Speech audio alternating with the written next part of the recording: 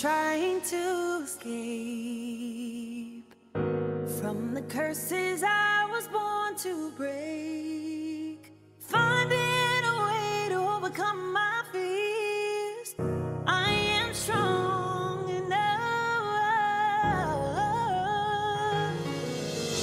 There might be some bumpy roads ahead, but I'm equipped. I've learned some great lessons. The power lies in me.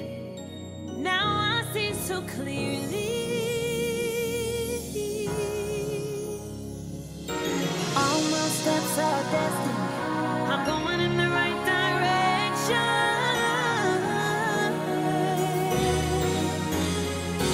Gotta keep believing in myself. Gotta keep going, don't give up. Yes, I'm gonna see this through. Yeah, I put my trust in you. The only way out is to go within. Now I see you're my best friend. Yes, I finally found my peace. I know that I can trust in me.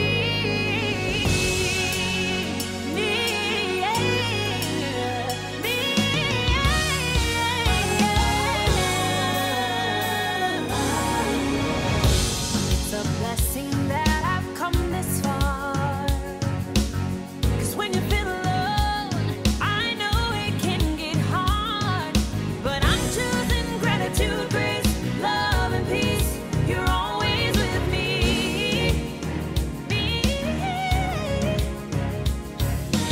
All my steps are destined. I'm going in the right direction.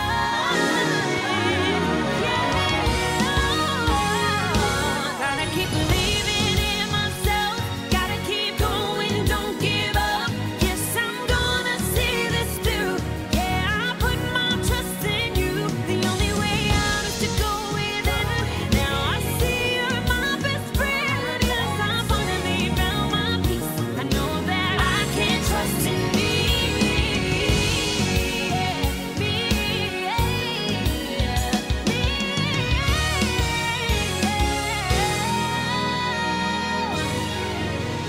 I am connected to a love that never runs out. I am connected to a source that never runs out. I am connected to a love that never runs out. I am connected to a source that never runs out. I am connected to a love that never runs out. I am connected to a source that never runs out. I am connected to a love that never runs out. I am connected. I gotta keep believing in myself. Gotta keep going, don't give up. Yes, I'm gonna see this through. Yeah, I put my trust in you. The only way out is to go within. Now I see you're my best friend. Yes, I finally found my peace. I know that I can trust in me. Believing in myself. Gotta keep going, don't give up. Yes, I'm gonna see this through. Yeah, I put my trust in you. The only way out is to go within. Now I see you're my best friend. Yes, I finally found my peace. I know that I can trust in me.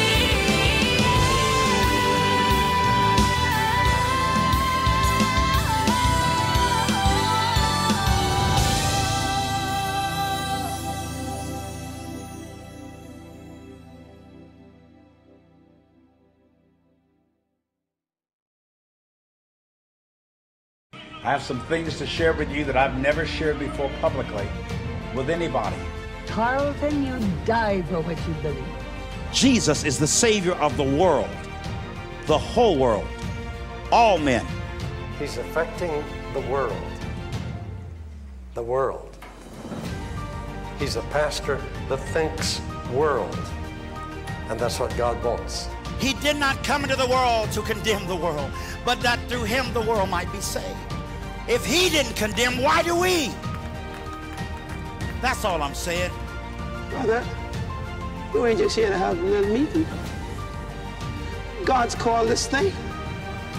God said, all right, I don't want you to walk in those footprints that are already there. You create some new ones. D.E. Paulk is one of my spiritual sons. He's my first expansion consciousness son. When Bishop Pearson transitioned, a lot is on my shoulders now. And I don't perceive myself as the successor of Carlton Pearson. I perceive it as a succession. But there have to be some voices who can speak and know what he taught and give it and be able to answer the questions. I know that he prepared me for this moment.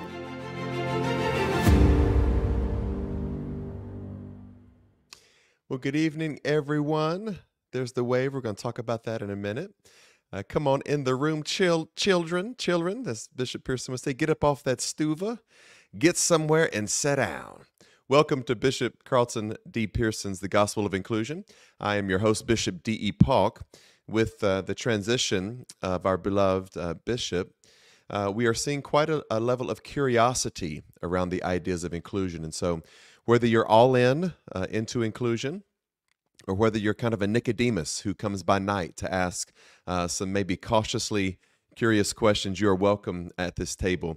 Inclusion must be just that. It must include those of us who are, have adopted a bigger and better vision and version of the ultimate reality that we call God, a paradigmatic shift, if you will. And it also includes those who are still somewhat in traditional thought, dogmatic ideas. I want to give you an idea tonight before I welcome our special guest that I'm very excited about. And the idea is this: our current consciousness is not synonymous with our eternal capacity. I'll say it again one more time. Our current level of consciousness is not necessarily synonymous with our eternal capacity. If I could take just about 20 seconds and let you know that the Carlton Pearson that we knew from about 1998 to 2023, November 19th, 2023, you would not believe the level of thought progression and evolution and unfoldment. Carlton Pearson was strict holiness. He was fell into the camps of white evangelicalism. He was on the board for morality of both Bush presidents.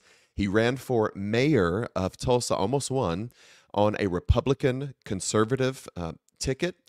And that was not the Carlton Pearson that we knew in inclusion. So what am I saying? There are some Carlton Pearsons out there tonight who are listening. There's a portal that's beginning to crack open in your consciousness. God is doing something to open up your mind, to open up your ears, to soften your heart to some of these ideas. And those of us who have been in this movement for 20 years must show inclusion. Yeah, we weren't here 20 years ago. We didn't think this way 20 years ago. Eckhart Tolle says it this way: we are not our thoughts. We are not the thinker of our thoughts.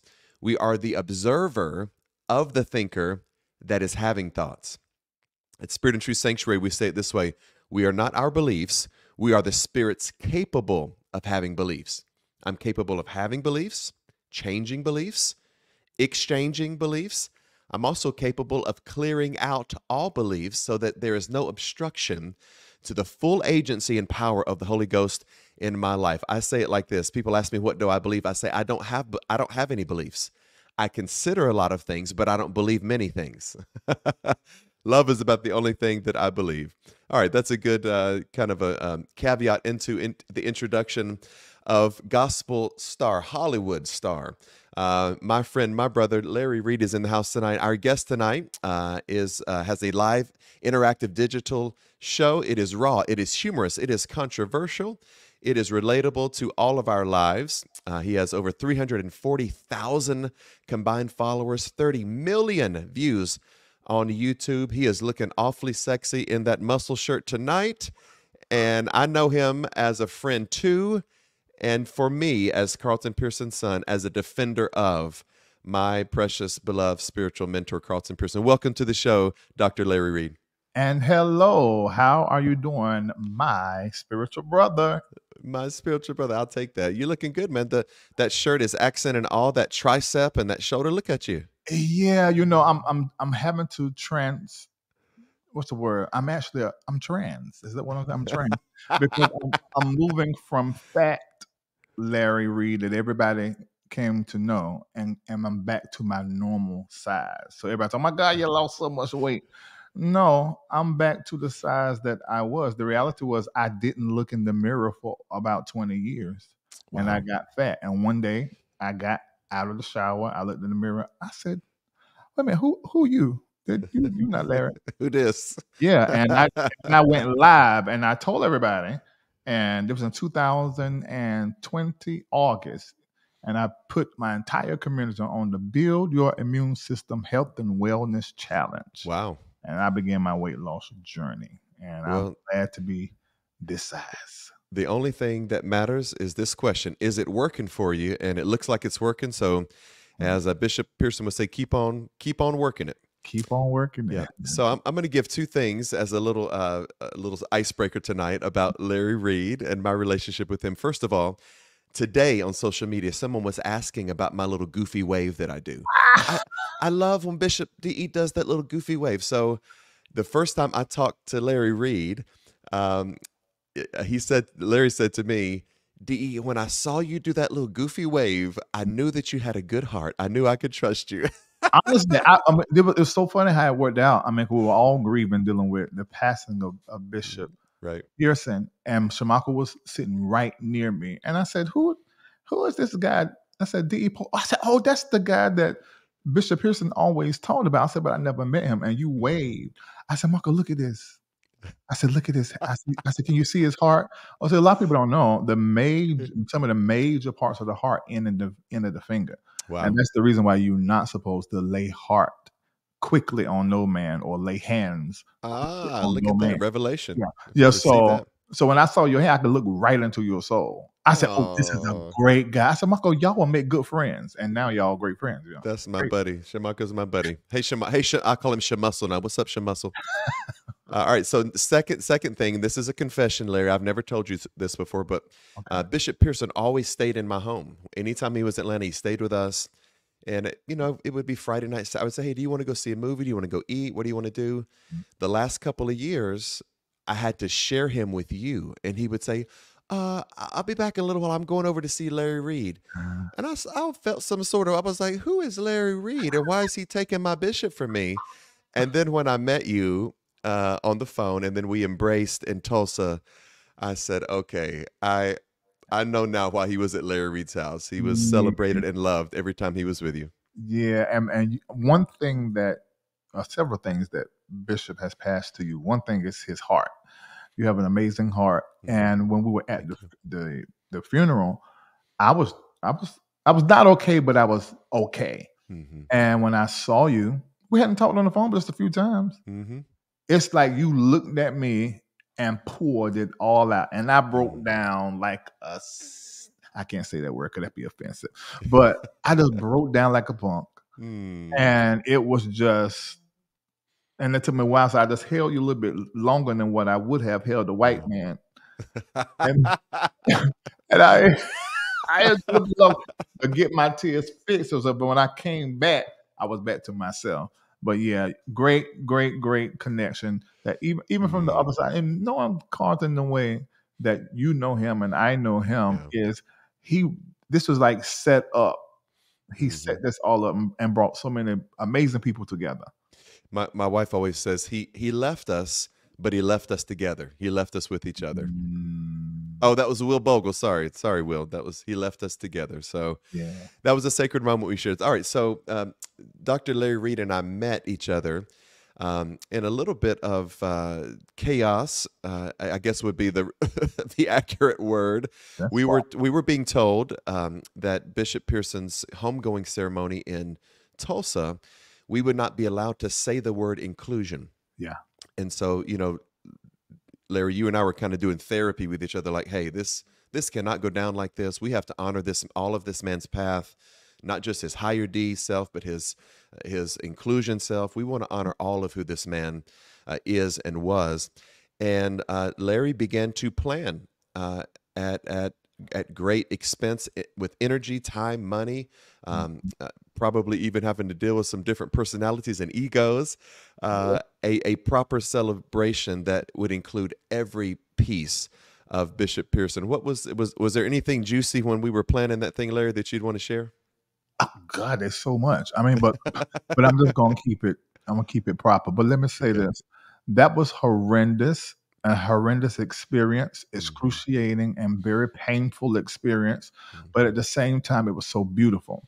Yeah. Everybody in one place celebrating one thing, and that was love, which Bishop Pearson was the full embodiment of a crazy, ridiculous love that I've absolutely never seen, reminiscent of like old school church mothers in a man, which was amazing to me. And that was amazing. You had Shirley Caesar sitting right by Bishop Allen, who was saying, "This is my husband." She's like, "What did you say?" You know, all of that was amazing. Everybody worshiping together. However, being that it was a free event, which is a cuss word coming up out my mouth, it just brought some very interesting situations that my team, we are not used to dealing with, because there is usually some kind of a floor much higher. But in Carlton Pearson's energy and spirit, it was open to everyone in love that wanted to come. And the main thing that was sort of difficult to deal with was him not being honored for who he was currently. When I went to the Tulsa event, although my heart was filled with love and honor, because there he sits there, he's laying there, and they're playing all the things that we remember him by. But I just felt in that moment. By then, I already knew that I was going to do the event, but I just felt then that, you know, he would have wanted us to do it all together, but for some reason we could not. But I think it ended up being exactly the way that needed to be. He was a king. He was a great man. And we had several celebrations all the way into this year at the university. You know, so it was great. But there was drama. It was drama. It was the word inclusion, and also Bishop Yvette Flunder. They did not want her to say anything, and I heard it with my own ears. So can't nobody say it's a lie, and you didn't say it, because I heard it.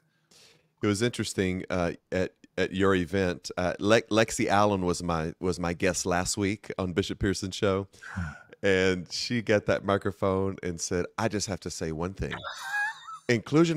Man, I fell out of my chair. I felt so relieved that she said. I kissed her afterward. Thank you, Lexi, for saying that. I want to throw some old sayings at you, Larry, and these are relative to Bishop Pearson. There's 3 sayings. You don't know what you got until it's gone. True artists are never appreciated in their own time. And then today's heretic is tomorrow's hero. Yeah. With Bishop Pearson's passing, do you think that those old sayings relate or apply to him, or is the church just kind of like back to business as usual? What do you think about that? No, if we pay attention to the global church, when he passed, it was as if over our consciousness a veil was ripped, because everybody began to ask questions, and it really began leading up to his transition. I had never seen anybody transition the way that he did. He was receiving flowers for weeks upon weeks, and everybody was celebrating him. Even people that threw him away were celebrating him. Like, you know, he was a good man. It was a great contribution. And then the way that he passed and the way he was celebrated, I think it softened the hearts of many different people. Even people began to say things like, "I didn't agree with this." And I hate it when they said it. But looking back, I understand you have to meet people where they are. And he said, "I didn't agree with what he was saying, but he was anointed and he was kind, and he never had a controversy or any kind of scandal, so he lived right." And I think people begin to ask questions. Look at our world since his passing, the things that have happened. I mean, in the financial area with what's going on with Ethereum and Bitcoin, what's happening in our government right now, what happened in the Roman Catholic Church now, affirming same-sex, affirming, maybe it's too big of a word, but at least recognizing and blessing same-sex marriages. All of this stuff that has happened in the last 3 or 4 months, then these exposures, and we know he went to sleep with secrets where we know them, but y'all don't know them. But he went to sleep with secrets and really covered people, and he was ready to tell it on his bed. And there's some things on his bed of transition he did tell I haven't aired yet, but this man really ushered in Aquarius. Yeah. Pluto went into Aquarius in January. Wow. Whenever Aquarius goes into Pluto goes into Aquarius, the United States go through growth. Mhm. And that happens explosively. It happens terribly. It's ugly. It's very painful and excruciating. It also pulls things up. What has been hidden gets exposed. Come on. Mhm. Also, Mhm. anything that you have buried in your heart, you feel the need to speak it and to express it. It can be your story or your lie, or it can be your truth. Or you Mhm. just feel like just telling it. You have to free yourself of all of that is the work of Pluto in Aquarius. And Bishop Carlton Pearson ushered in his Yeah. transition, ushered that in, and I also think he also had been working from the other side. I feel it too. I have a friend, Dr. LaCara Foster, who is a spiritual medium. Yes. And she came to Spirit and Truth a couple weeks ago and presented her book about grieving or mourning, actually healing through mediumship. And I said, Dr. Foster, I don't know how to say this. I feel Carlton Pearson's presence on the other side, opening doors, pushing conversations, making things happen. There's as you said, Doctor, there's a new sense of curiosity and openness. And, I always question, because I was with him when people would be disrespectful and rude, and he would know things about their private lives. And we would get back to the hotel. I would say, CDP, why didn't you expose them or go at them? Don't let them talk to you that way. And now I know that in his death, the people who said those harsh things against him are having to reconsider that Christ nature that was in him. They're living with that guilt now. And whatever that is, it happened for a purpose. Definitely Christ nature. I haven't seen anything like it. And I'm so honored and grateful that I had that opportunity, and I was blessed to be touched by somebody like that who touched so many. Yeah. He lived, I share often with one of his other sons, Bishop Stephen White. Hey, baby Jesus. What's up, Bishop Baby Jesus, Stephen White? Shout out to Columbus, Ohio. We talk often that Bishop Pearson preached inclusion, but he lived holiness. Because one of the criticisms, Larry, was that, Carlton Pearson preaches inclusion because he has this crazy private life. Look, I had access to his cell phone. He lived in my house. I saw his comings and goings. If he had a little drink of wine, that's about it.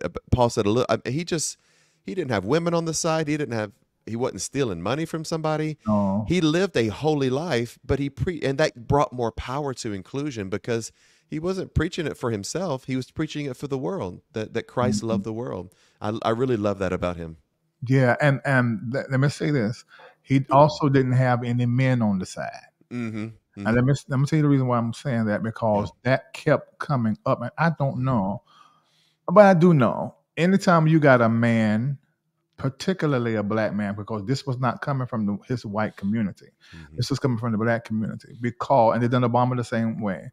Whenever a black man begins to wrap his arms around all, including the LGBTQAI+, or just begin to be an ally or a champion, for their muted voices, then they're doing that because they are involved in same-sex activities. And that ain't the case.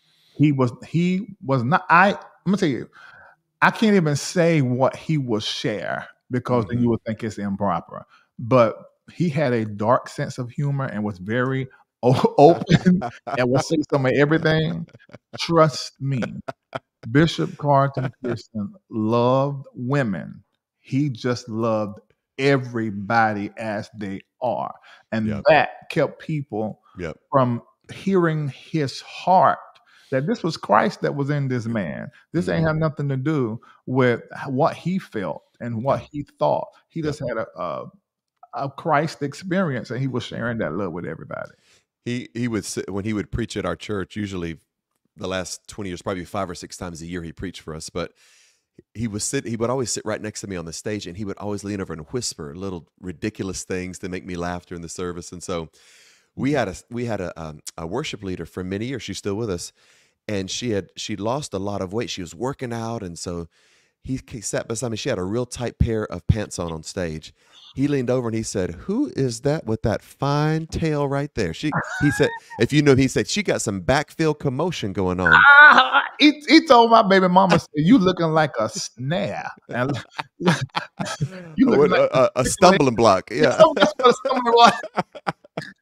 Yeah, I see Kristen Smith was somebody that Bishop talked about on his Better Transition, and said that he was one of those great voices, and he just said they call me gay too, and he got a whole wife, you know. So and that's this thing. I'm even saying some witch bald head husband in the chat talking about that I've done this, I've done that, and I'm this, I'm that. Let's go ahead and give you the shine that you want to have. Cynthia, go to hell. I whether you believe it or not, and no matter what Bishop Carlton Pearson said, it's a hell right now. You going, and we want you to go with your ugly ass. You know, Bishop used to say, Larry, he would, and I'll get into another question with that as well. But he would say, DE, from what you and I know about all these preachers who are giving me grief and criticizing the message, he said, they tails better hope I'm right. Yes, because if I'm wrong, they're going to bust hell wide open. Yeah. And he held those things kind of quietly. He never would really expose anybody. I was talking to Lexi last week, and she said, "Yeah, that's not my anointing. I will expose you if you talk about me." Me too. And I'm having to learn. And Bishop Pearson would often say, he said, "Larry, a lot of the things that people envy about you is your freedom." He said, because you get to be completely yourself, and you get to be the gospel artist, the author, the prophet, the pastor, and you don't have to lie. Right. And I am never going to do anything and not be able to be my complete 100% self. And I think him having that eye to discover talent. I don't know if everybody knows this. Bishop T.D. Jakes, Joyce Myers, Michael Pitts. Oh yeah, that's his name. That's the one that told Brian Pop. Michael. Mike. Yeah, I know what it is. Yeah. I don't care too much for him, but I don't get too much for him because he told Brian Poppin to not put my name on the song that he had me to pre-record called my goodness. I Got Out. But that's my voice that y'all hear up there, but my name ain't on it because he didn't want my name to be on it. But I still treated him nice when Carlton passed. He inboxed me. I still treated him nice, but I still got this for him. But anyway, but Bishop Carlton Pearson was able to spot talent. And so when I met him, he like instantly was able to discern who I was without me explaining anything to him. And I think that is not celebrated enough. Yeah. That this man had a gift to see the gift and support the gift and hand walk that gift into their next level. And man, that's why I had to be at your event when you became a bishop, because I'm like, Bishop Carlton Pearson definitely is pushing him from the other side, because I know DE do not want to be nobody bishop. So for those of you who don't know the story, Bishop Pearson tried to consecrate me when I was about 33 years old. I'm 51. So 18 years ago, he tried to consecrate me a bishop. And I just said, Bishop, I love you. You are my mentor, but it's not for me. Then Bishop Barbara King, the late Bishop Barbara King from Hillside Chapel, tried to consecrate me, and I said the same thing. And then Archbishop Bernard Jordan wanted to consecrate me about 5 years ago, and I said, Archbishop, I have so much respect. I just don't think those are my clothes to wear. And when Bishop Pearson died, the outpouring of a need for covering was so overwhelming that my wife looked at me. We were in Tulsa. She said, "You know that you are going to have to become a bishop." And I said, she said that at the event? At the event, she said, "You're going to have to do it." And I said, "I know." I surrendered to it. I did, yeah. Wow. You know, you set up this you were just so in the spirit a minute ago, Larry, because the next thing I wanted to ask you was about Carlton Pearson's his feeling toward you. And he had a gift to see anointings. That's really an apostolic gift, to set to set my predecessor would say it this way, that the fivefold ministry is the apostle, the prophet points the finger, the evangelist reaches out further, the pastor is the wedding ring, it's married to the people, and then you have the teacher. But the apostle touches all of those giftings. It has to understand them. Carlton Pearson was an apostle. Bishop and apostle are almost interchangeable. But he could see the gifting. He knew where the gifting belonged in the body. And he saw that about you. He would say to me, Larry Reid is called to the body of Christ for this season. His voice has to be heard. What he's doing is helping us to shift in consciousness. And so I don't know if you know this, Larry, but I named my son Micah after the prophet Micah. And when I was thinking about you today, I thought, Larry carries that prophetic anointing of the prophet Micah, because the prophet Micah would always speak the truth. Even when the other prophets were, prophesying things that weren't true or for fame or fortune, Micah would always keep it real. He always would make it plain. And that's the way Bishop Pearson felt about you. I don't know if he said it in those words, but to me, he said that about you many times. Yeah, he did. And every time he would sometimes just wake up in the morning. It's like God put me on his heart, and he would just test me these overwhelming prophecies, and I still have them, and they always stop me in my tracks. I mean, because I know who this is. Yeah. And if he's saying what he's saying and who he has met, all these different people, and he's recognizing this in me, it was a great affirmation. The first one to that was, of course, my mentor, Bishop the Arch Eben R. Jordan. But he introduced me to Pearson, and Pearson did the same thing until he passed, like weeks before he passed. Wow. He continued to do that. And so I have those text messages saved, and I read over them. And I do understand what I'm doing. When I first started, I didn't. I didn't know. I just answered a tug and a pull. I had been pastoring several different churches, my own organization and network of churches, for 20 years, traditionally. And about 2011, I just felt like I needed to record all of the music I had been writing, because all my churches were singing my music. But it was just us, for us to do. And I started recording. And when I did that, that caused me to get back into the music industry, which is much different than ministering at church.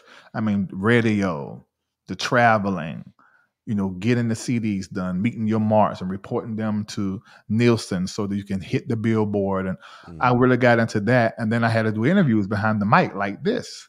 And whenever I would go on the radio tours and get behind the mic, I would fall back into something that I hadn't done since before I started pastoring, which was being on the radio. I used to be on the radio. And so when I got on those mics on the road, I began to feel something else pulling at me.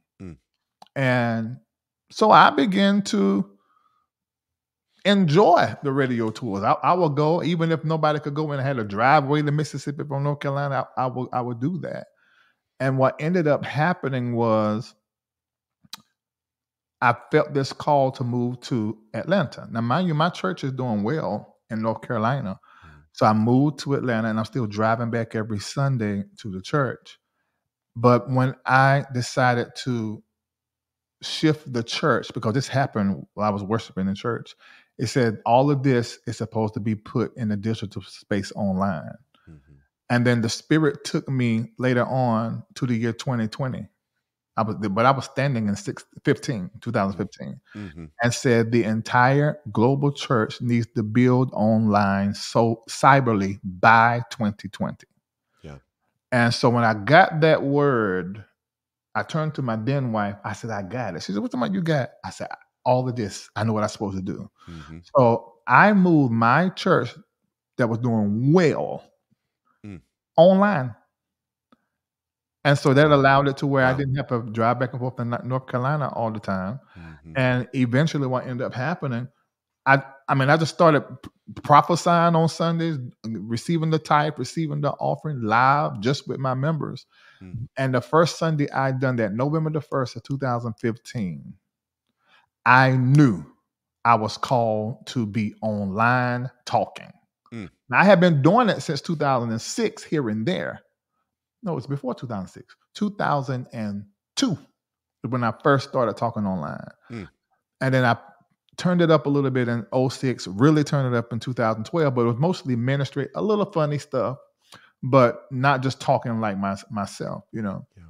And so when that happened in 2015, and I got clear on that, 2017, Larry Live had started blowing up so much that I said, you know what, let me just stop the whole church thing. So that ended my 20 years of pastoring traditionally. What I didn't know then, I know now, is that I just went into pastoring a different way as an entertainer and commentator. Because that's basically what happened, you know, because the church is still doing strong, the ministry doing strong. I have to talk to thousands of people every single week, prophesy to people every single week, still teaching on Sundays and on Wednesdays, and the team is prophesying to hundreds and thousands of people a week, you know. So I am very clear on what I'm doing now, but I wasn't in the beginning, and I made some mistakes when I first started talking about what it was in the public. You know, I'll being myself, and I would do all sorts of jokes. Right. And then when I started meeting the people that I was talking about, or somebody connect, I'm like, oh, that ain't what I meant. I wasn't trying to hurt you. And I found myself trying to explain myself all the time. I said, well, let me just change how I'm doing some of this. And so I always stuck with my rule, though. If it's not public, I'm not going to talk about it. But once it becomes public, then I can say whatever I want to say. It's funny. You and I talked today talking about jokes and things that Carlton Pearson would say. We talked on the Larry and I talked on the phone today, and I said, yeah, my wife has been working in Carrollton all week, and so he said, oh, you ain't had none this week. I said, no, I haven't had any this week. I said, but Bishop Pearson helped me. Larry said, how is that? I said, well, he taught me about the fivefold ministry. Yes, it's okay. We're gonna do it. He said, DE, whatever your hand finds to do, do it with all of your might, son. Yeah. Listen, people don't know that side of Carlton. It was, when I tell y'all, and really Bishop Jordan's the same way. And DE is just as funny. I mean, it will say anything. So when I get around these guys, I laugh, and I laugh at their jokes because they're all hilarious. I will never forget, we were coming out of a meeting with me, Kendall, Nathan, and Bishop Pearson. One of us had to use the bathroom, but I didn't have to go. So I was actually sort of walking with Bishop Pearson, and we stood there and talked. And Bishop Pearson went into the bathroom. He came back out. I said, "Oh my God, that was so fast. That was so quick." He said, "Yeah, you get my age, it happens real quick." So we were laughing and laughing. And I said, "So Bishop," I said, "So do you still feel sexual and get turned on and get erected?" He said, "Well, when I get to my age," he said it doesn't get all the way. He said it just gets heavy. It don't get hard, it just gets heavy, son. And I would listen when I tell you Bishop Carlton Pearson was a great balance of humanity and spirituality. He really was. Yeah. I love what you said. You said teach inclusion and live holy. Right. Bishop Carlton was a holy living man. And there'll be some things we have to explain to him. He'd be like, what does that mean? What are they talking about? I said, Bishop, this is what it is. This is what it is. He said, oh my God, for real? I said, yep, that's exactly what it is. He was really a holy man. Yeah. And I will say this, that we can teach, preach inclusion, love, but we should also live holy. Yeah. I mean, holiness really is, to me, holiness isn't about the vertical. It's about the horizontal. How you treat your brother, how you show up. Come on. Do you keep your word? Yep. Do you bring harm or not? Yeah, there you go. And I think that is what holiness really is. And we should be in the practice of bringing no harm. Yep. Love your neighbor as you love yourself. Yeah. It's interesting as I was raised in America's original megachurch. And so you kind of see a little bit of everything. Some preachers are so serious they can never laugh.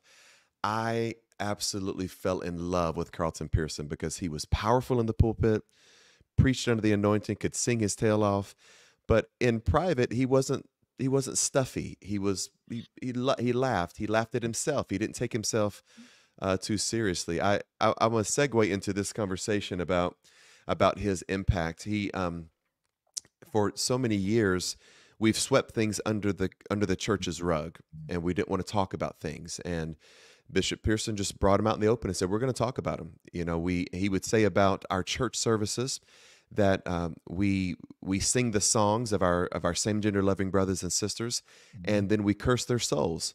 And he brought that to the surface. How can we continue playing this charade of singing the songs? And I won't name all the gospel artists that I know to be same gender loving. I will, but yeah, I know you will. But Bishop would say it's not right that we celebrate their songs and while we're cursing their souls. So my history from my predecessor Larry is he had some struggles in his personal life early in ministry. He was the national spokesperson for the Church of God, their radio voice. He had built one of the largest churches in the Church of God. His father was the general overseer of the International Church of God, but he was having some temptation. And he went to talk to his overseer, and he said, I don't know what to do. I'm having some temptation in my marriage, and I don't know how to deal with it. And the counselor said to him, "Young man, I'm going to do you a big favor. I want you to stand up, turn around, walk out that door, and act like we never had this conversation." Jesus. And so it was basically, he was told, suppress it. Don't get help. Don't talk to anybody. Definitely don't divorce, because you'll lose your preaching license if you divorce. And so that just kind of, anything that is suppressed is going to find its way back to the surface, whatever that is. It could be sexuality. It could be our private lives. Bishop Pearson brought some things to the surface that we have been talking about and need to be talking about. Do you feel like with his transition that conversations are less taboo now, or are they still just as controversial? I'm only can speak in the world that I'm in. People are more open. They're way more open to have the conversation. One of my tactics when I brought Bishop Jordan and Bishop Pearson to the platform, because mind you, they were the misfits. They were the thrown away. Charisma Magazine had done a job on both of them. Yeah. So when I brought them to the platform, and this began to happen in 2019, because that's when my platform began to shift, I made it my business to not have a conversation with either one of them about the thing that charisma was dragging them about. So I presented to my audience who they were as people and let them hear their wisdom on other topics. And eventually, everybody began to open their heart to them, because, hey, these men are saved and they're smart and they're saying stuff we don't ever hear people say. And so with Bishop Pearson, we didn't have the hell conversation till later on, because that was the thing that the media had pushed so hard. And it's amazing to me how we as followers of Jesus Christ have made hell and the devil way bigger than Jesus in the cross. Come on now. But that was what was so amazing about Bishop Carlton Pearson, was his ability to resonate with people if you gave him a chance.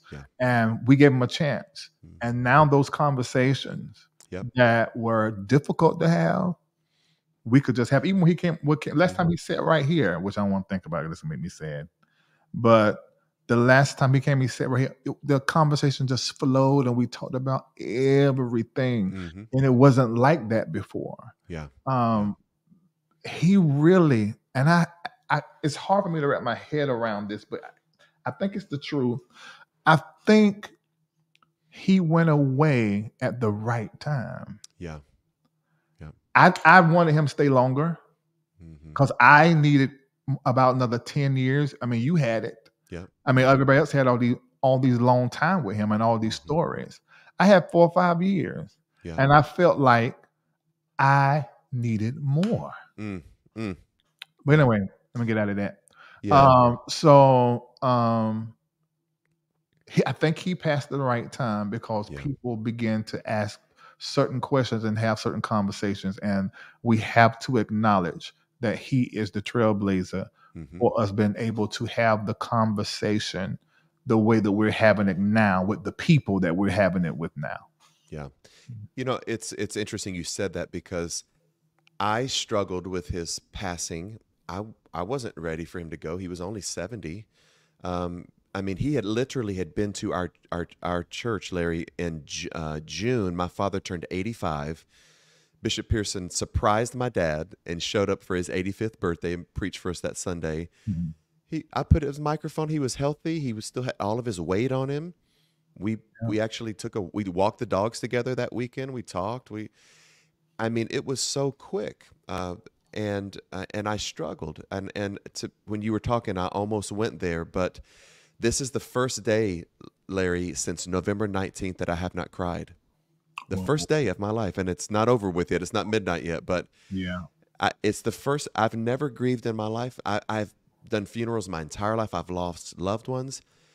I have never, and I thought I was prepared because I was with him in hospice. I flew 7 times to Tulsa to take him to chemotherapy, to feed him, to wash him, to change him, to take him to his appointments.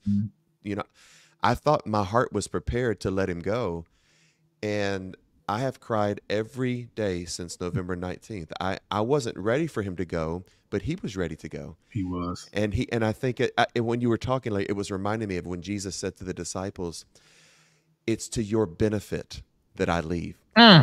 Because if I leave, I feel a preach right there. I will send something to you. Yeah. It is almost as if Bishop Pearson is sending this openness and this curiosity and this revolution of thought to us. But you were just all up in that. Do you sense? I knew that Carlton was broken. His heart was broken. In my opinion, I think the way his heart was broken, it manifested out into his body. That's what I perceive. Do you think it's accurate to call him a modern day martyr? Do you think he's a church martyr? Yes, because we killed him.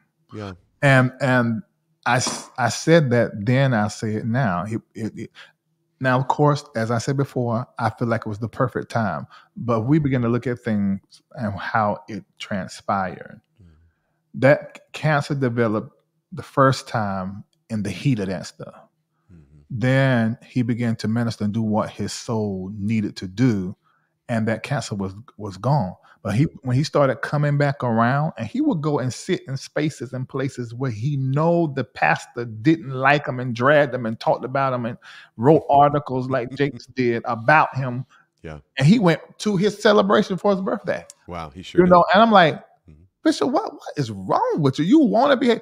I feel as though those things he experienced, it sort of stirred that pain back up. Now, he had me, he had you, he had Mike, he had all these other different people that were around him to minister to him and to show him how much we love him. But at the same time, he was getting back into that circle and that world where these people had handled him a certain kind of way. I agree. I believe that just caused, at a cellular level, his cells to begin to go through some changes. And that's all that cancer is just abnormal cell activity and growth.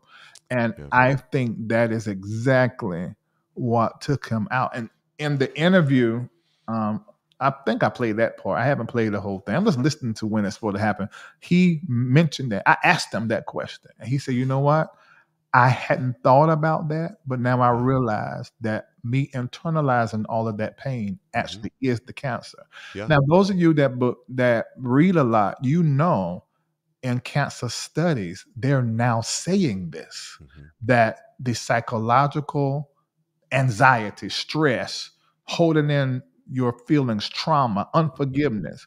Unforgiveness is a big one.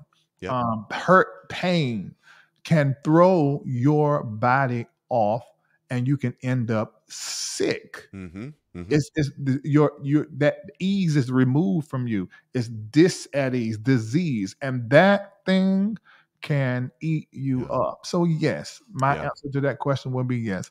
I see him as a martyr. He, I tell people he was broken, but he was never bitter. It was such a strange phenomenon that his heart was literally broken from the people that he loved, that he included, that he platformed, that he helped them get their start. He was broken by the white evangelicals that he thought were in his corner. He was broken by some of the traditional black spaces.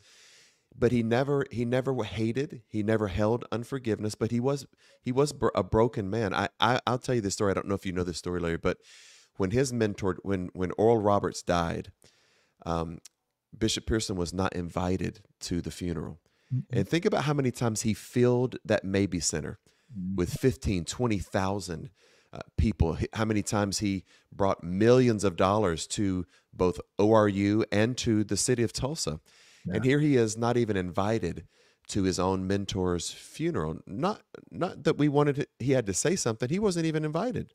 And so he came in anyway, and he sat in the back of the auditorium.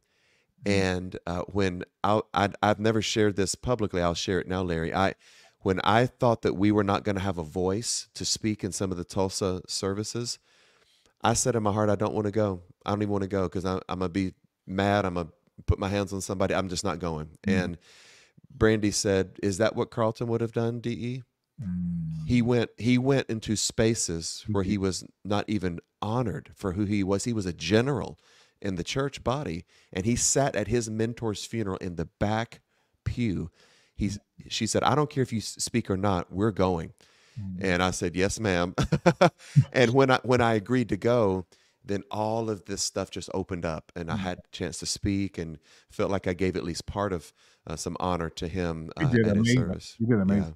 You did amazing at both services. It was amazing at both services. Well, thank you. That's probably why I fell in your arms. I was emotional too after that. Yeah, but you don't do that no more now. I feel like somebody that snatched both of my balls and threw them away. We let shrunk down to them little girly balls. It was terrible. I do not want this person to it was horrible. We're gonna say a special prayer just to get all that back, Larry. We got all you. right. All right, I'm gonna ask you one last question, and then I want to give you the final word tonight. Oh wow, this is one thing I love about white people. Yeah, you start on time, end on time, no dragging. Oh, I'm just trying to be respectful of the gospel Hollywood that I'm with tonight.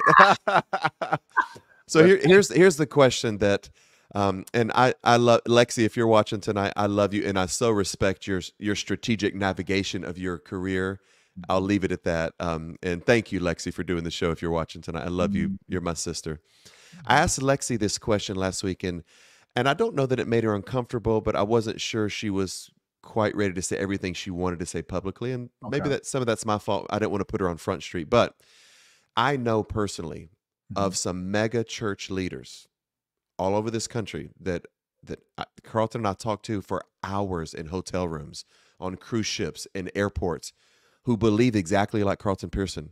Absolutely. I mean, they think like he thought. That even they would sit with me, DE, I believe everything CDP taught, but they don't say it publicly. Right. And so in essence, you talked about being authentic to your true Larry Reid self. They are not being true.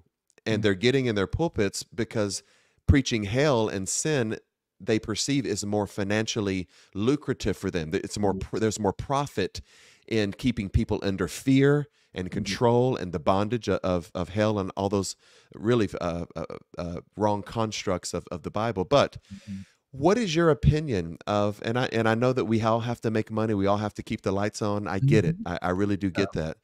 But what do you think about preachers who believe what Carlton believed, but they won't come out with it? Well, you know, the old me will say they're hypocrites and a whole lot of other things. But, right. But the thing is, I do understand. Yeah. It was a show on called Greenleaf, and I have posted this piece of this show. Right. Because it was great. The writers did amazing. Yep.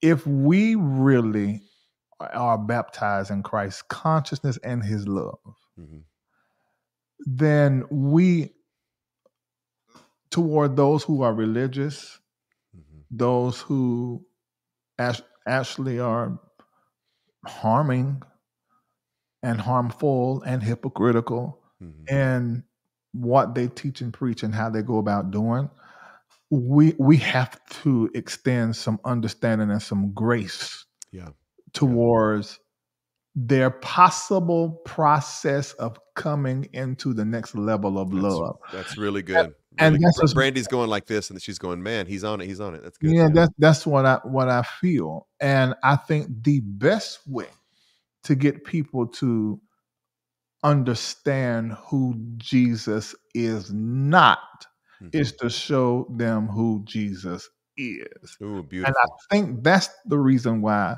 people are starting to have these conversations and actually open their hearts to think. Because they look at what has been going on and they know it don't work. And they know it's improper.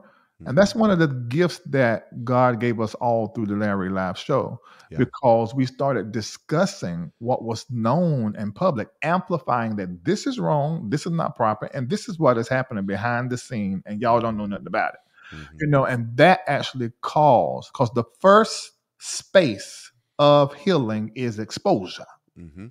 And we're not talking about that malicious, lying, passing of rumors, unfounded stuff that happened online. But we're talking about when the conversation is led with an intention of growing and upgrading the whole. I wrote a book called Church Critic. I gave it to my community first, but now you guys can all get it. You have to go to a link and get it. It's called a Church Critic. And we've got, Brandy's putting up that. She's putting that on the screen now. Yeah. And this book basically explains a lot of what we're talking about, where you can understand the lens through which I discuss whatever becomes public.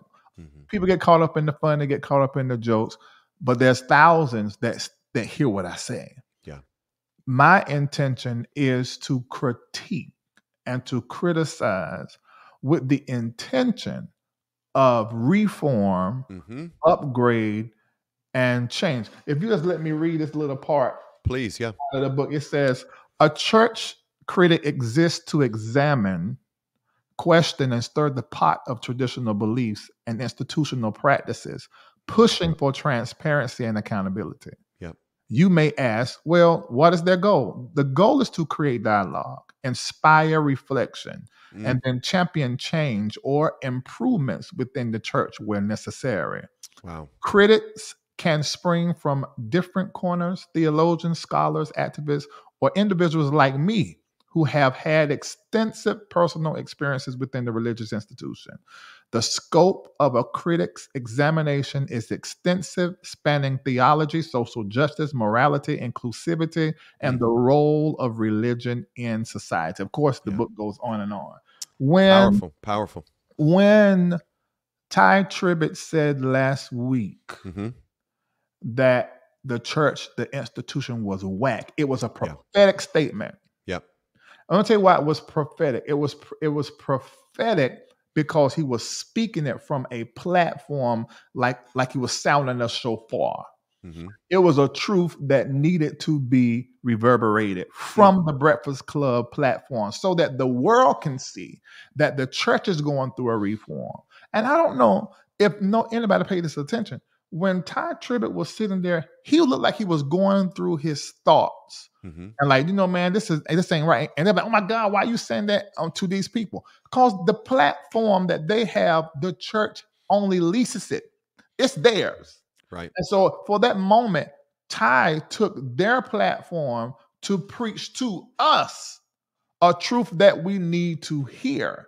And the world need to see us coming to this understanding and going through this process of decolonization, deconstruction, and it's not deconversion. It's just that we are getting rid of these constructs that have constricted and afflicted and have poisoned. And I think that we should continually, as a community, push to have the conversation over to during again until we are clear enough to choose Christ and not Jesus Christ, the mascot of Christianity Incorporated. That's what I think. Preach that word. Preach it. Did anybody feel both the prophet and the doctor coming out right there. That was I was getting my church on. Everything. Larry, Scripture says everything that can be shaken, Yeah.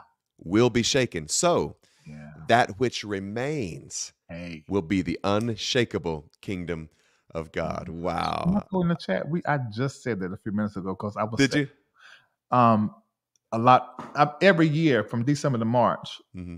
I go through online accusations. I have been everything. I got 2 pins. I have a push. Like a shark. You got 2 like a shark, Larry. I like it. I got pushed too.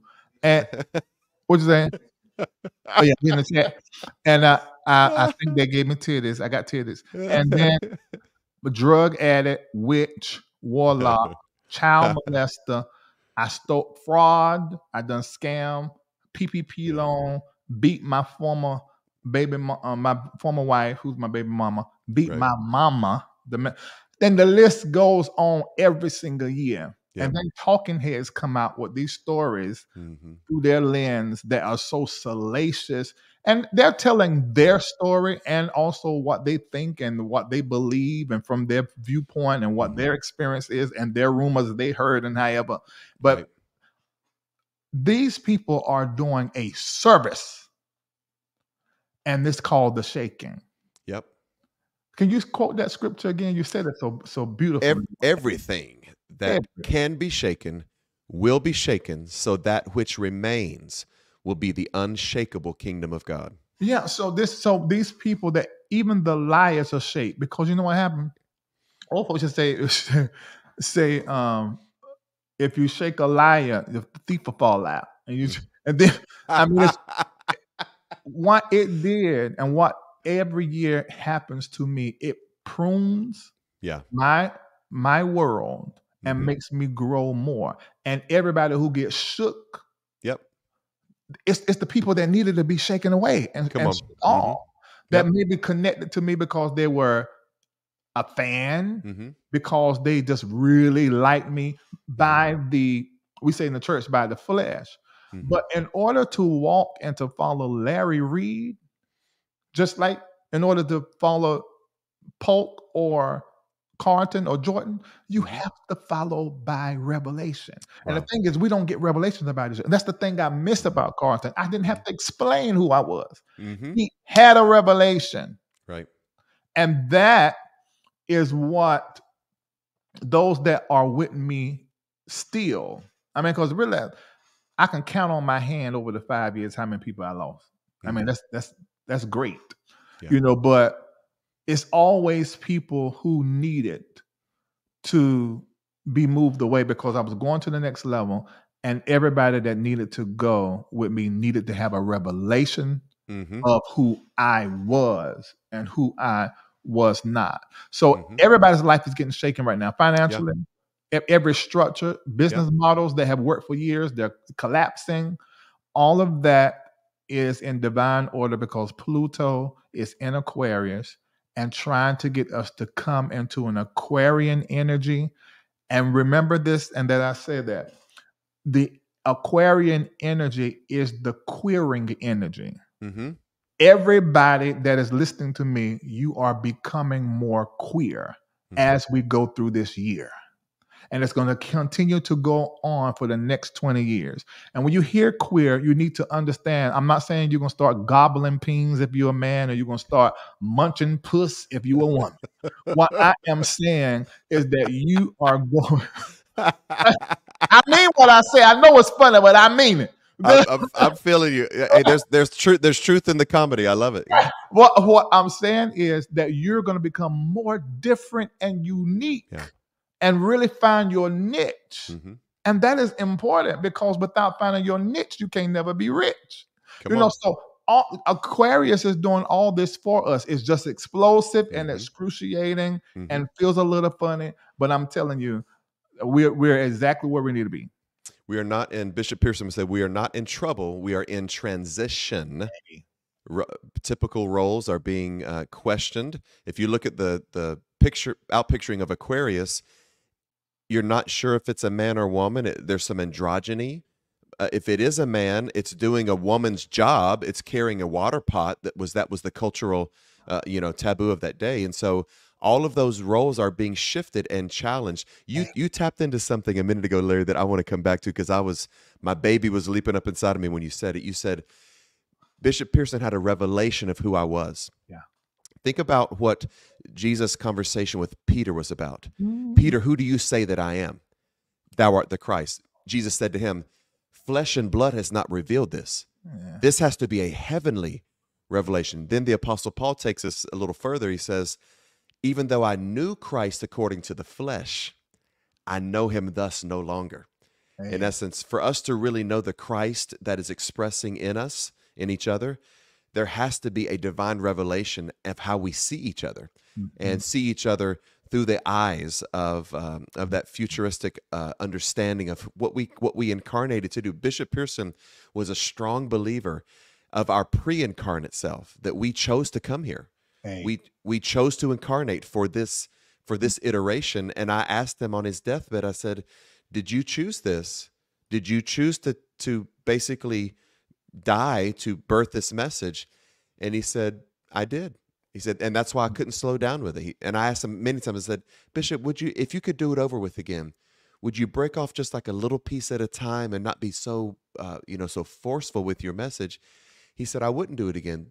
He called me Donaldson. He said, Donaldson, this is why I came here. It took me till I was 50 years old to realize why I was here. But he said, I didn't come here for Azusa. That was a part of me. And there are many great conferences that we all have attended. He said, I came here to birth this message, and I agreed to it in my pre-incarnate self. And so that's a lot. I know that's heavy. I was going to tell you this, Larry. You mentioned Greenleaf earlier. I don't know if you and I've ever had this conversation, but I already know. Greenleaf was recorded at the church that my parents built, the Cathedral of the Holy Spirit. Then they came over to my present sanctuary and record. I was like, why is Oprah Winfrey following me around? What is going on with this? Who knows? I didn't know that last part. I didn't know that last part. Okay. So when the actor that played the character Grace in Greenleaf, the beautiful actress that played Grace, she was visiting her son that she didn't know she had. And they recorded 2 episodes at my current location. Yeah. It's unbelievable. Like they just follow me around. I was covering that show, so I know exactly what you're talking about. Wow. All right, so I'm gonna tell you one last funny thing that I'm gonna give you. I'm gonna give you the last word, Larry. So I had some people come to me and say they saw us together and saw me talking about you and going to dinner with you, whatever. And they say, man, what do you think about Larry Reid? I said, he's precious. He's authentic. He's organic. I said, Brandy and I went to dinner with Larry and Shamako, and we fell in love with him. It's so easy. We just feel like we're family. Yeah. And they were like, don't tell him no secrets. He gonna tell it. I said, look here. I said, let me tell you something about Larry Reid. Larry knows that I keep it real, and that whatever I say in the pulpit is what I really think. Yeah. I said, I don't have to be afraid of Larry Reid because I'm true to me. That is true. And number one, I don't even know why people put that on me. Yeah. I guess because people, I guess they're just scared of me. They're scared of me. But the Bible say prophets are supposed to be feared. So hey, if they're real and what they say come to pass. But there is something good. Not to interrupt. There is something good about that, Larry, because if let me step back and give myself a panoramic vision of your anointing, because of your ability to show hypocrisy at times. I think there are some church voices who have to think twice before they give their messages now. They have to say, hey, I don't want to be caught in this hypocrisy. And I'm appreciative of that because I think it brings their authentic self into the pulpit. I haven't even thought about that, but now I know you're telling the truth. Come on, tell it. I remember in 20, you had Marvin Sapp. So many different pastors would say in their pulpit. Yeah. And I would be in their message. Mm-hmm. If I end up doing this, y'all take it. We gave it to Larry live, which is just improper. What happens is these folk don't know how to keep their hoes happy. And when you don't keep your hoes happy. Now, I'm not telling you got to do whatever your hoes say. Right.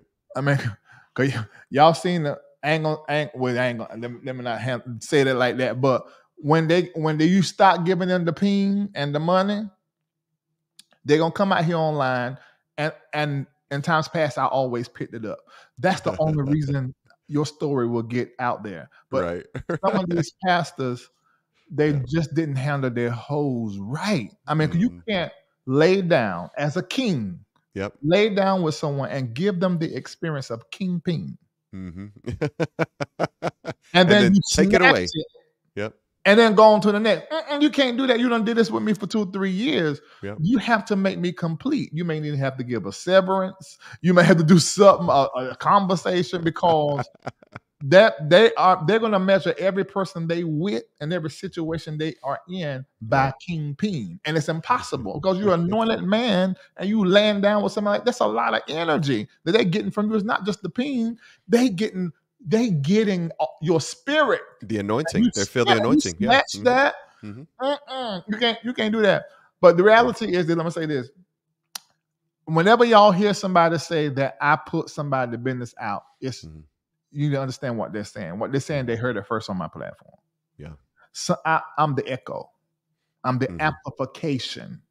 It always comes out first, and I always know way more than what I say. I only talk about what is out here. I only go into more if that person responds to me and now they're trying to say what I'm saying is a lie and where's your proof. Then I have to go in my bag and say, all right, here she is. And here's these 3 over here. You know? And I can vouch for that because with the times that we've been together, you have said, that I know these certain details, but that's not mine to tell right now. I can vouch for that. Yeah. I tell DE. I'm going to tell you people who close to, like DE. I would tell me Bishop Carlton Pearson. I would tell Jordan. I would tell Manasseh. I don't even tell the people right around me that's in my camp, and they will tell you. They find out when I cover it. They're like, "Why didn't you tell us that?" You know, because I am naturally a person that keeps secrets. Yeah. I keep secrets, and I've been able to do it for years. Even some of the people that have went out and told lies on me, you know, I'm like, I can go live and you won't be able to show your face nowhere again. But it don't even come across my mind because it's just not a part of my character at all. And so when y'all hear someone say that, they just saying they heard it first on my platform. It wasn't me that put it out. That's accurate. Yeah. I want to, Brandy, if you will you bring up Larry's new book again? We wanted to show the book. Look at that, looking good. There it is. Look, the graphic is beautiful too. I love that, Larry, Church Critic, and I love the way he unpacked that to us. What is the purpose of the Church Critic? Yeah. It is a voice that matters. It is a voice of reformation, of revolution. In many ways, Martin Luther was a church critic. Martin Luther King Jr., Carlton Pearson was a church critic. These are anointings that we carry for reformation and for revolution. So I'm going to give you, Dr. Larry Reid, my friend, I'm going to give you the very last word tonight, and then we got a few announcements, but I won't make you hang around for that. Okay. All right. Well, thank you so much for inviting me. I'm pretty sure plenty of people called you and said, do not have me on this platform, and what are you doing? Oh, my God, Larry Reid. I'm sure, but you're bold and you're not bought. You're free like me. And you can say whatever you want to say. Teach it. And do whatever you want to do. Yeah. What I want to say, I'm going to ask that everyone that is watching will go to LarryReidLive.com, scroll down, and I want you to click purchase this book. You need it, and you will be able to clearly understand not just my lens when it comes to certain things, but you're going to also understand the world that we are shifting into. If you are a pastor, if you are a preacher, you're a teacher, you're a gospel artist, you need to get it. Because just some of the topics, we talk about fatherlessness in the church. And I do mention some of the things that I've done on my show. The ivory tower, Christianity and whiteness. Good. And then the next chapter after that is African Christianity. Wow. Because that's African, because Christianity is basically the whitewashing and the raping of all African spirituality. That's the truth. Yeah. And especially Pentecost. Yeah. Absolutely. Yep. The marginalization and abuse of women. First ladies as second ladies. So we talk about the infidelity that's in the first family. Wow. Christianity struggle with the LGBTQAI plus community. The church dance with humanity. And the church and social media in the digital age, and then also embracing reform. So take your hand in over to LarryReidLive.com. Scroll down, click that button, buy the book. You can turn this into your book that your little group is going to be doing at the house. Call them over once a week and just go through the book. You pastors, this can be your Bible study to shift the consciousness in your church, because you know, like I know, that what we have been doing, some of it need to be thrown away. Yeah. But some of us are going to be kept and then married to the future of where the church is going. And this book can help you. That's all. It's a handbook. It's a guide. It's honest. It's relevant. It is revelatory.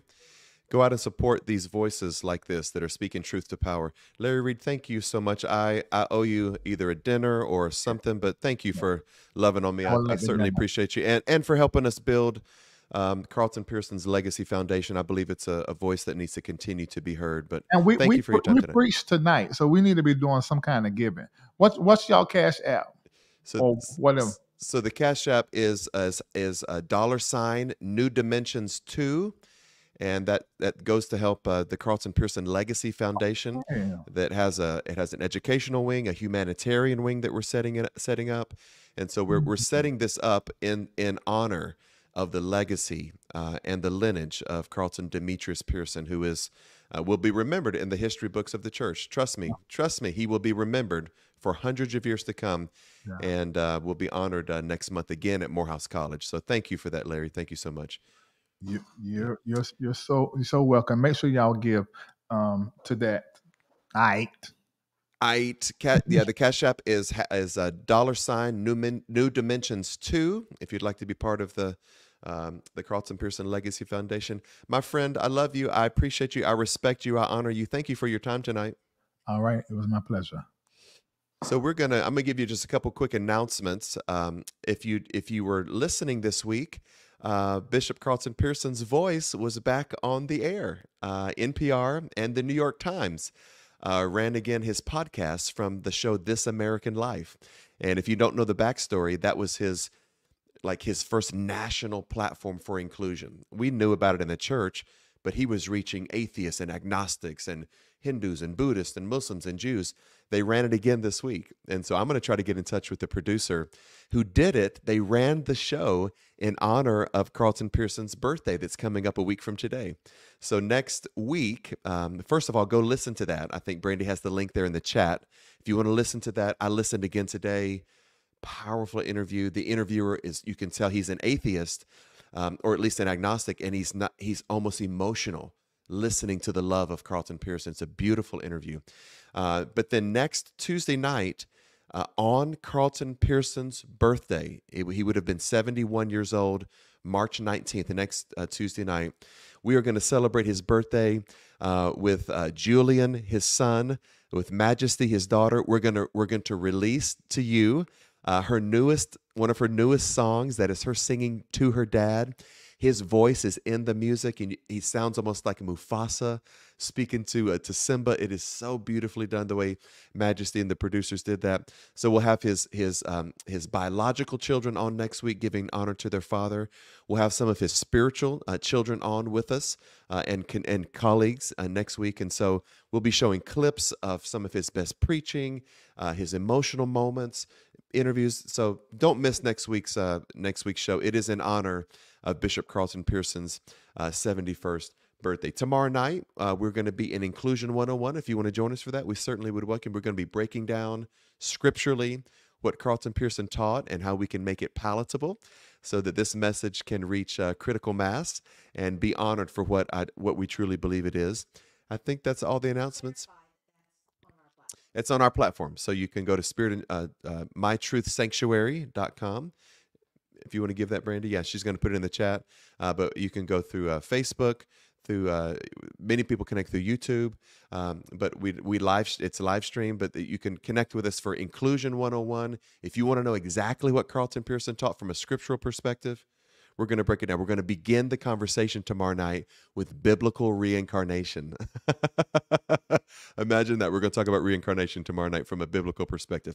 All right, I want to give you a closing thought before we leave, and this is right out of the heart of Bishop Carlton Pearson. He would say, the universe will send to you whatever is necessary for the evolution of your consciousness. We are not in trouble. We are in transition. Don't resist the change. Don't resent the change. It is now. It is unavoidable. And it's the best thing that's ever happened to you. Let God have his, her, and its way. We love you guys. Thank you so much for joining us. And hopefully you got something to chew on. Looking forward to reconnecting with you again. Go in peace. May God bless you.